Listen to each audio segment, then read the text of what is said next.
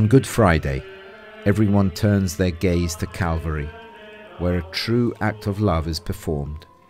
God loved the world so much that he gave his only begotten Son, so that whoever believes in him shall not perish, but have eternal life.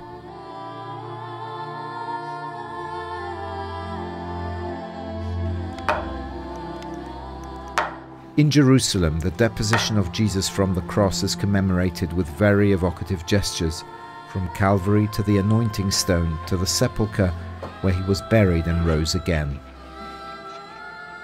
Il Venerdì Santo è per noi un momento di particolare intensità. Good Friday is a moment of special intensity for us.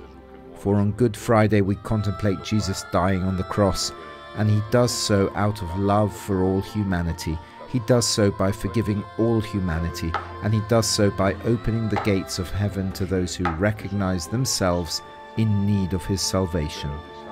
Good Friday is a particularly intense time for us as Christians, because standing at the foot of Jesus' cross we understand what God's humility means, and we also understand what it means to stand beside those who are suffering, those who are dying, those who have lost hope. Stare accanto a coloro che soffrono, a coloro che muoiono, a coloro che hanno perso la speranza. O Jesus, by your death you have broken the rock. Look with love on all humanity and give it peace and justice.